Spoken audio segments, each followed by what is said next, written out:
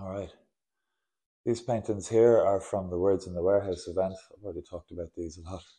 But this one in particular, this one reminds me a lot about the space in terms of the sound. Because when you're walking around these warehouses on any random day, it was very common to hear somebody playing a piano or a clarinet or something like this.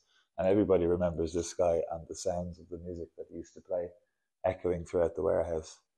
It really added a kind of a magic to the space.